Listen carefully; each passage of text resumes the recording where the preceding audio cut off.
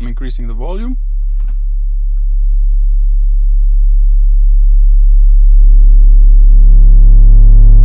What's up guys, it's Marius from Audio Judgment, and today we're going to build a subwoofer. And I suspect a lot of people will be interested in this subject because we're going to use a cheap subwoofer. The idea is to buy the cheapest subwoofer we can find and build a box with very few compromises for that particular subwoofer. First thing we need to do is find ourselves a cheap sub. I'm going to go for a 12-inch subwoofer. So if you go to my favorite sites for buying speaker drivers, Sound Imports for Europe and Parts Express for US, we can see that they both agree about the cheapest sub, the GRS 12SW4. Let's see what we have to work with. Well, wouldn't you know it, a high QTS driver, my favorite. And if you didn't catch it from my tone, I was sarcastic. Because this indeed isn't good news. It basically means that the response won't be perfectly flat, but I don't mind a bit of ripple when it comes to a subwoofer. Anyway, the actual bad part is that we have to build a big box. This is a no compromise enclosure, and making the box bigger doesn't cost much extra, so big box it is. They even recommend 1.5 cubic feet for sealed and 2.5 cubic feet for bass reflex. Why not both? 2.5 cubic feet, it's like 70 liters. I think I can manage a 4-folder bandpass box for this sub at around 70 liters. After playing around with the numbers, I came up with this. Slight ripple in the response, plays down to 30 Hz, goes up to 90. Nothing to complain here. We have a 40 plus 35 liter, a 75 liter box. Note that this is the net volume, so the actual external size will be larger. Use the 4-inch port, or 10 centimeters, and at 100 watts of power, the air velocity is below 20 meters per second. So there shouldn't be any issues with port noise. The next thing we need to discuss is details about the port. We can choose between a circular port and a rectangular one. And since this is a no compromise box, I kinda demand the circular one. I don't want to get into too much detail, but the circular port is better than the rectangular one. While the port area is the same, the circumference is smaller and therefore less area for the air to drag onto. I just made some oversimplification about the matter, but you get the idea. The subwoofer is rated at only 120 watts, so limited output. From the little that we have, we want to keep as much as possible. So even though a circular port costs some money and a rectangular port, which is more or less free since you can make it from whatever material you are making the box, we will stick with the circular port. The box itself is easy to build.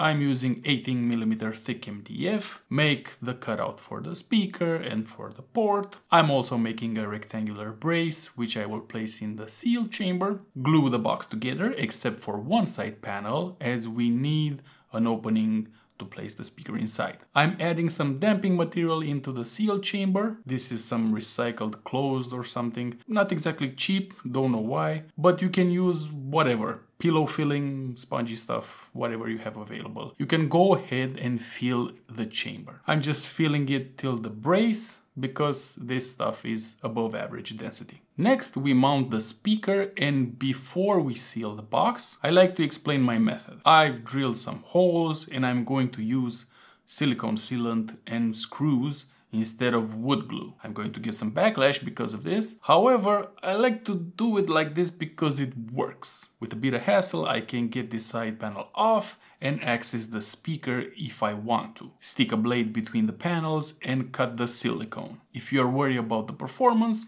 trust me, the silicone seals well and keeps the panel in place like regular glue. Only issue is that after a few years the silicone deteriorates and you probably need to reapply. Do whatever you want, just be aware if you use wood glue and need to access the speaker, you need to destroy the box. There are other solutions to this problem, but this one is the easiest to implement. Now it's time for the port.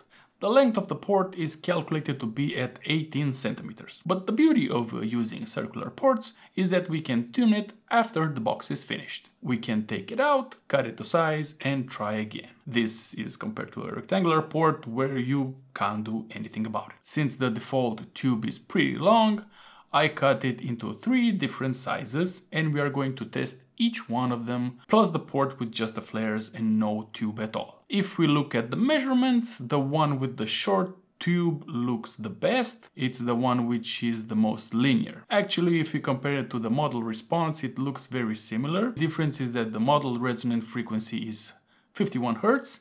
And let's see what we got. If we look at the impedance response and try to identify the resonant frequency, it's the dip between the 2 peaks. If you find the dip too wide, just look for the point where the phase is close to 0. And this is at 45 Hz, which is slightly different from our modeled 51 Hz. Why does this happen? Several reasons. The driver doesn't have the exact specs found in the parameter sheet. We placed damping material in the sealed chamber and we have no idea how much absorption that produces. We don't know what is the air leakage of our box. It's not something new with high order boxes. You model the response, but expect some adjustments after you finish the box. Measuring equipment helps. In this case, we didn't do any actual modifications, we just know that the resonant frequency is actually slightly lower. To me, the response with the port with just the flares is also fine. If you're lazy and don't want to do any cutting, use that port. So, we got the response that we wanted. We can see some mumbo jumbo here, which is something to take note of. You could completely ignore it and rely on the low pass filter to eliminate them if you set it low enough, or you could use some damping material on the walls of the ported chamber to reduce them significantly. If we take a look at the response with damping material, some peaks are reduced by 10 decibels, which is great, while the playable range of the subwoofer looks identical and no useful frequencies are absorbed. In conclusion, we made a box for a cheap sub. It plays from 30 Hz to 90 Hz. The response does have a 4 dB ripple. Some ripple is unavoidable since this is a high QTS speaker. However, this is a low power subwoofer and having the extra efficiency at low frequencies is mainly a pro, not a con. And now the moment you are waiting for. We're going to have some fun and place this sub inside a car and thrash it with the full force of 100 watts and see how many dBs it scores. And now I'm inside the car and let me explain the setup a bit. I have my GoPro over here so I can show you what we have here. So our measurement equipment, I think it's exactly the one used in the SPL competitions, the Term Lab Magnum, and it's set up with the probes as well, so we get the power with feed to the subwoofer, and the sub is over here. Now the explanation is why I placed it on the rear bench is because this car is a sedan. Obviously, since this is a low power subwoofer, you don't want to place it in the trunk of a sedan. I'm guessing you're going to use it in a hatchback or a wagon, something that has the trunk communicating with the inside cabin, because otherwise the rear bench will dampen the sound too much, and we don't have too much of it because this is a low power cheap subwoofer. So now all we have to do is do an SPL measurement and see how it scores. So first we have to start the measuring device. It helps a lot when doing a measurement. And now we're going to increase the volume for this 35 Hz test tone and see what we get. I'm increasing the volume.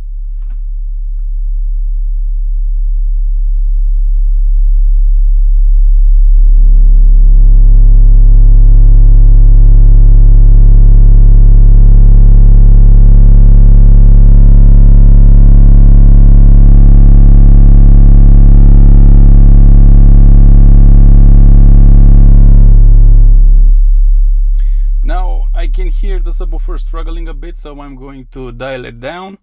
So we got 124 decibels at 25 watts. I don't know if that's impressive or just average, but it is impressive to me because it's kind of loud in the car with such a cheap subwoofer.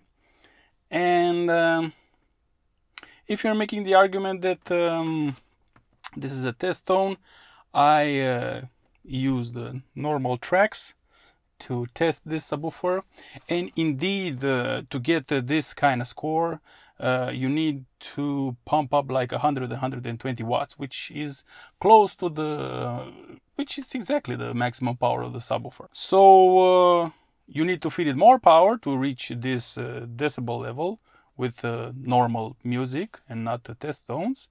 But again, it's still 100 watts. I don't know if you can find such a small amplifier.